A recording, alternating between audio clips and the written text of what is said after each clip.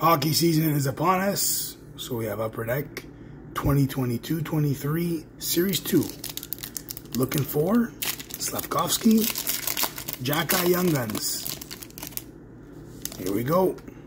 We start off with Nick Paul.